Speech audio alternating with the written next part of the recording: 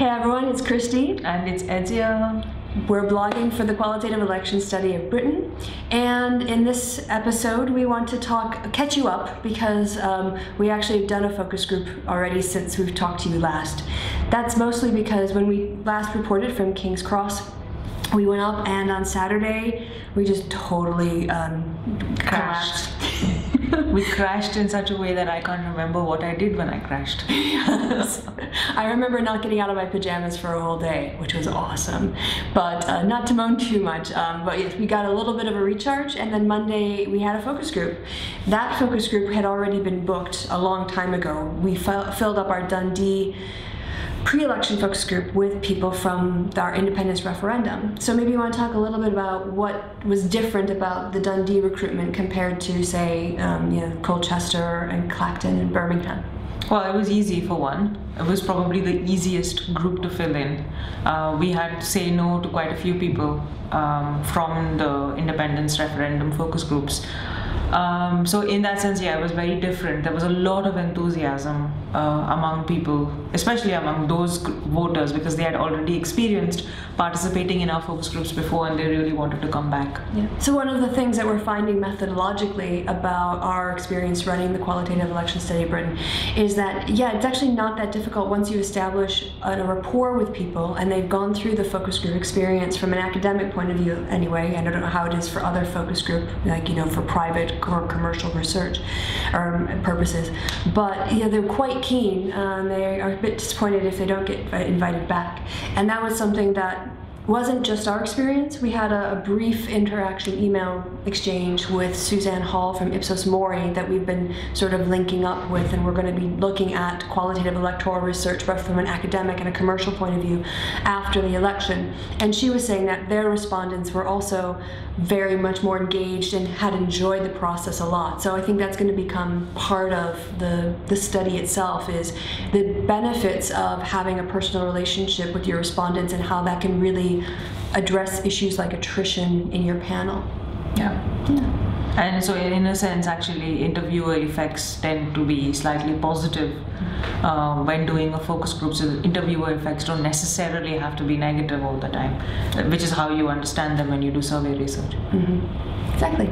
So in Dundee, we had 9 people invited, but only 8 turned up. Yeah. But the group was, sorry. Yeah, you talk. The group was brilliant because, again, these participants knew us. Some of them knew each other because they had participated in focus groups before together. And it was extremely lively because, unlike the referendum focus groups where we kept the yes and the no voters separate, in this focus group we had a mix of 4 yes voters and 4 no voters. And again, we had a mix of participants in one safe Dundee seat, so that was Dundee East, and one seat which was supposed to have been safe because it has always been a Labour seat. So apparently for 65 years Dundee West had been a Labour seat, but now the SNP are polling, in the polling they are ahead. And so the sitting Labour MP stood down 2 months before the election, and so they had to cobble together a new candidate who seems to be doing fine, but it's a disadvantage, and what it has done is it's turned the seat into an open seat. So in that sense, it was a good way of getting an open seat dynamic versus a safe seat dynamic. Mm-hmm. Yeah, definitely. And I think it was, we also know, and we can feel very confident that we've reached a point of theoretical saturation on some of our topics, because we had brought out a blog post about the effect of the debates on leader perceptions and how people were reacting to leaders a lot of times based on their debate performances and their perceptions of how they did in the debates. But that came out about 4 hours before the group, and nobody in the group had seen that or read it beforehand. We don't flatter ourselves to think, that thousands of people read our blog, so we weren't worried about contaminating our respondents.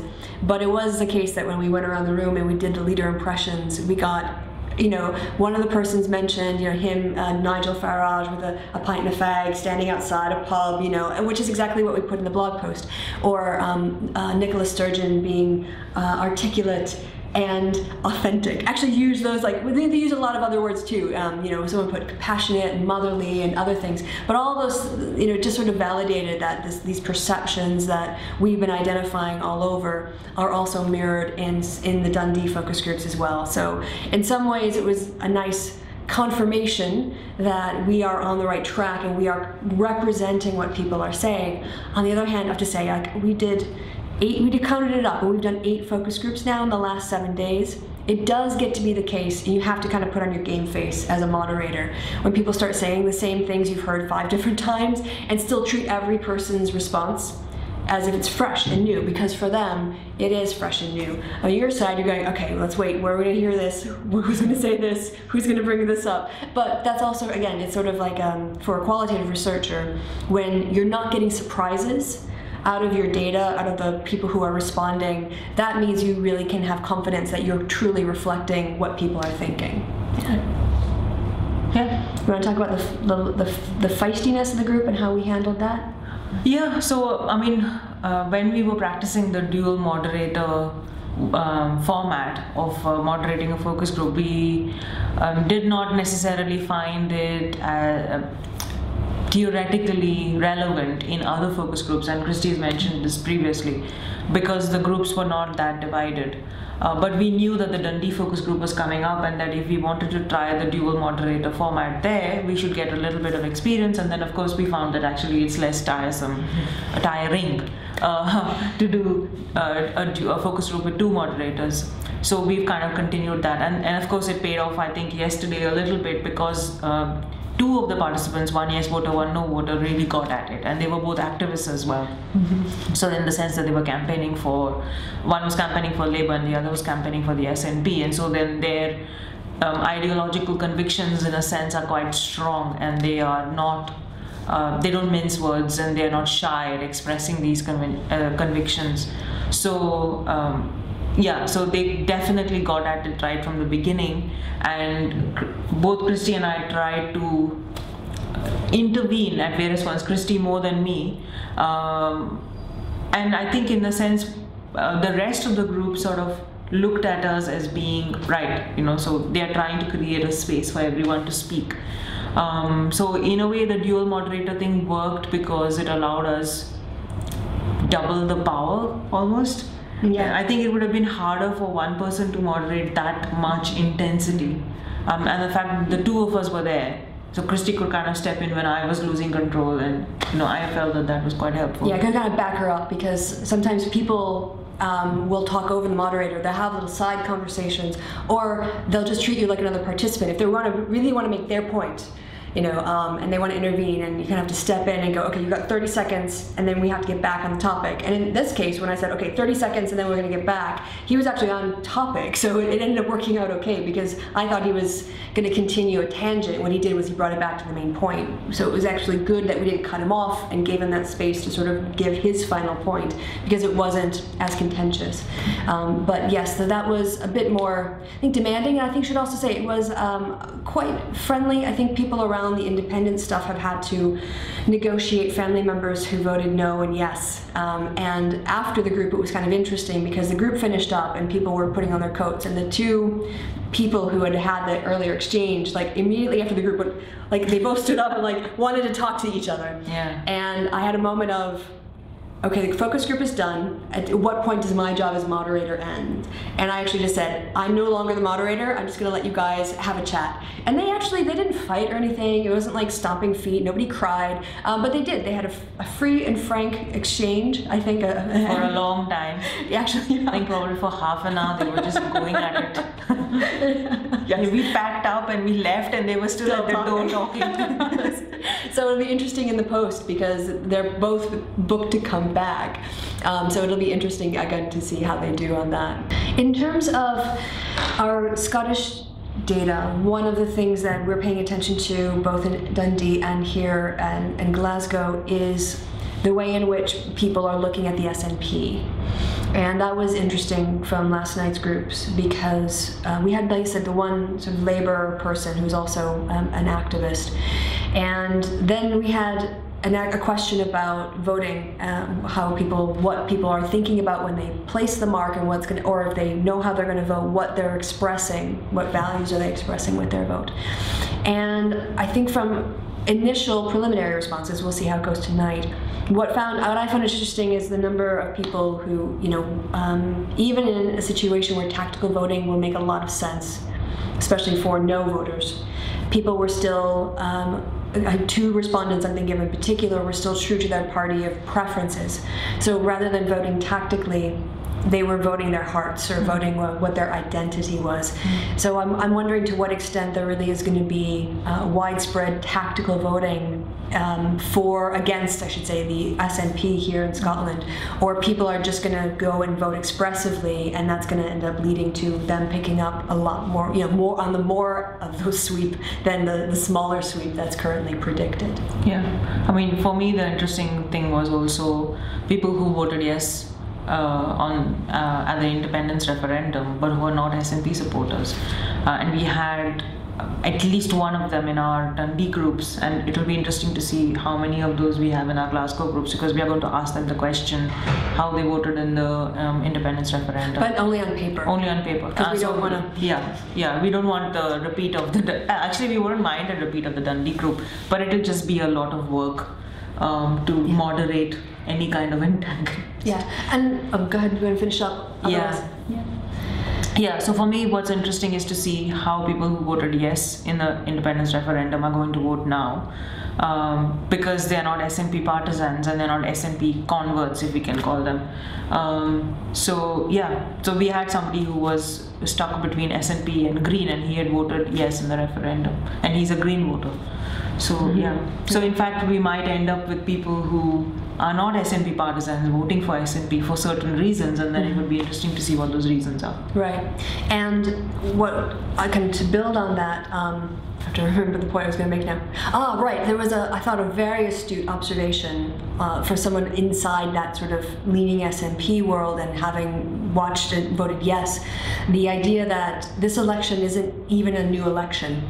And it's not, in some ways, it's not that it's a continuation of the referendum, but what it is it's a continuation of the values and the views that drove the referendum. So from his perspective, the way that the sort of SNP wave is really reflecting the same kinds of momentum that was driving people to vote yes back last year. And I thought that was a very insightful way of describing the continuation between the yes campaign and the SNP surge that we've seen in Scotland. The other thing that I wanted to mention that I thought was very insightful was a very intense SNP activist who's participated in a lot of, since the referendum campaign or research. And she talked about, she's a campaigner, so she goes door to door, and she knows lots of people who lived in deprived areas, who didn't have jobs, who were supporting the referendum, were voting yes. And now she's going back to those people saying, okay, well, if we didn't get the referendum, here's the next step, right? You vote SNP in this election, and this is the next step to keeping, these values going. And her comment was that for these new voters, for the people who are coming out only to vote yes, simple yes or no, that when you try to then bring them into the political process, they don't know anything because they weren't politically engaged before the referendum. So now, before they just had an easy yes-no choice, right? So in or out. But now, in order to take that next step, she's saying, they have to learn what the parties are, and how many parties there are, and what their options are, and how the system works. And she's one of those people who is out there going up to these people, going, right, SNP is your candidate. Here you go. This is how you vote. This is the day you vote. Here are the policies that you're supporting, and here are the other parties, and this is why SNP is better. So I mean, she's doing her pitch. She's not like doing a neutral advocacy kind of like the role of election commissions or something, just to raise awareness.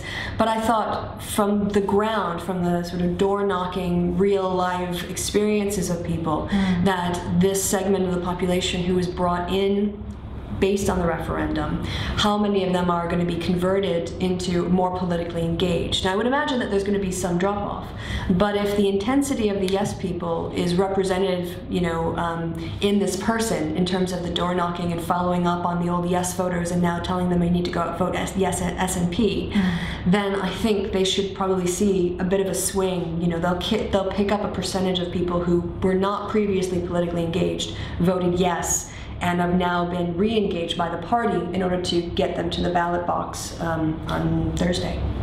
Yeah, that was Dundee. That was Dundee, yeah. Now Glasgow. So do you want to talk about Glasgow? Yeah, so with Glasgow recruitment we struggled. I didn't think we would struggle because we didn't struggle in Dundee at all.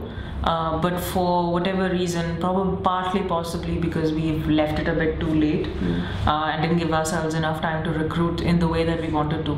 So we got about 25 to 30 applications, and we were initially planning on focusing on certain constituencies. So we wanted to look at Glasgow East, we wanted to look at East Renfrewshire, and we wanted to look at another couple of constituencies in Glasgow and in Renfrewshire.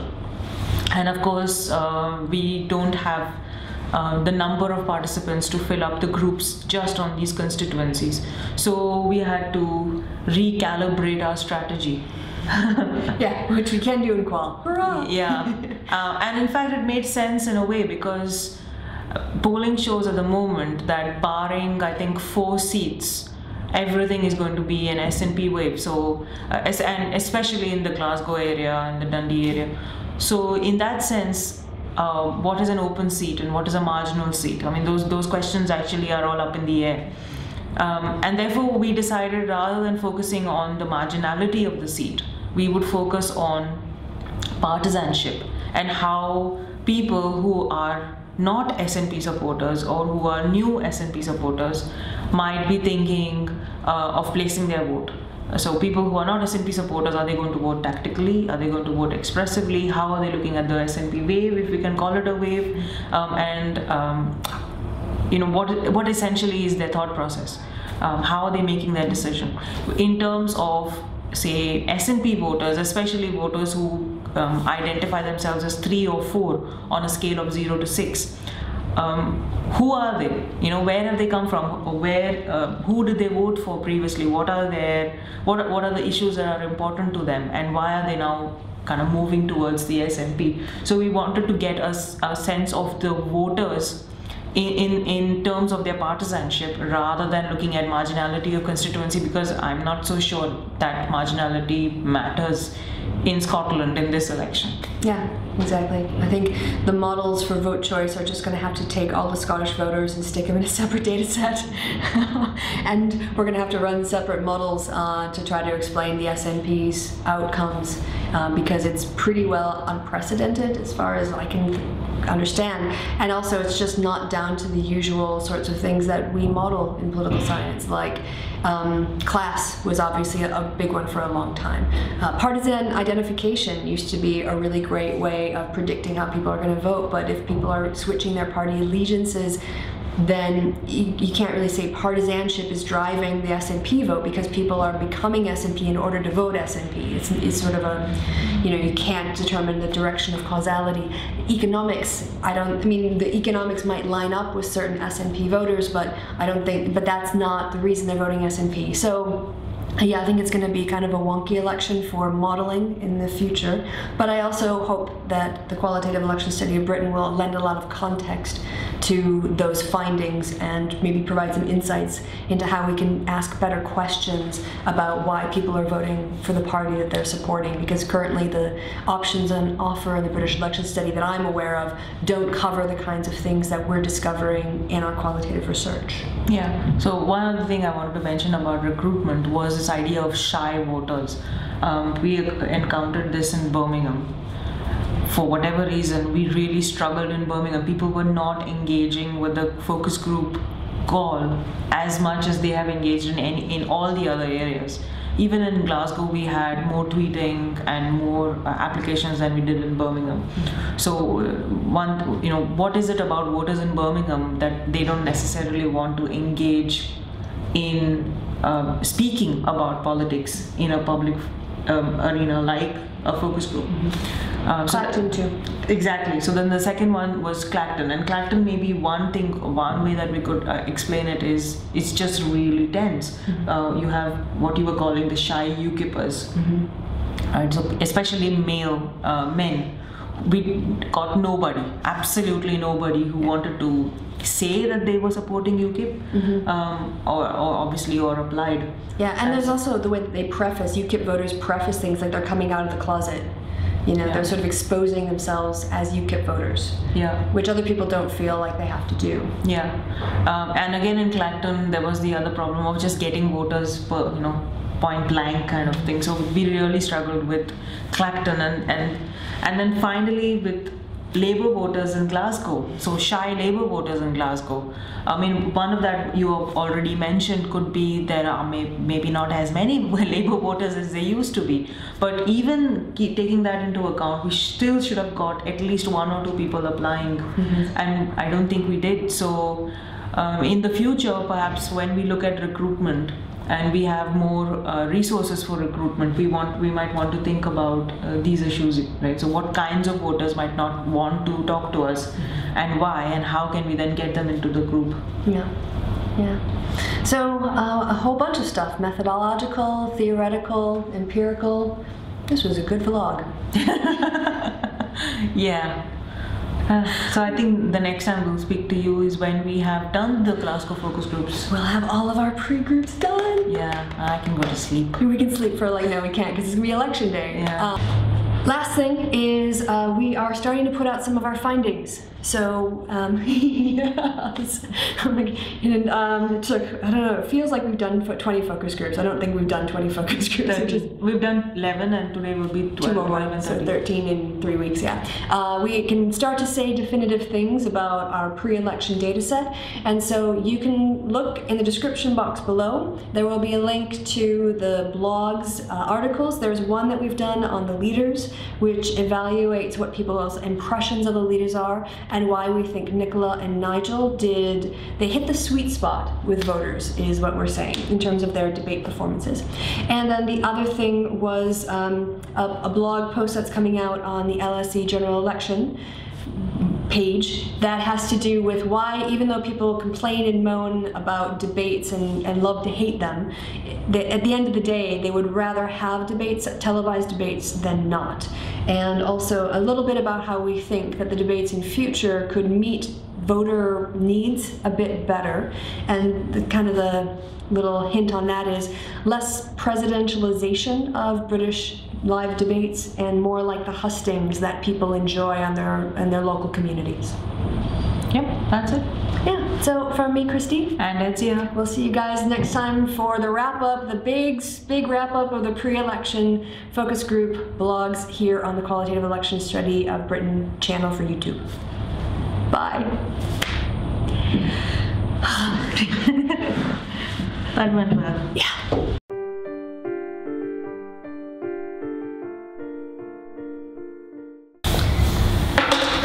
I'm going to use you as a mirror.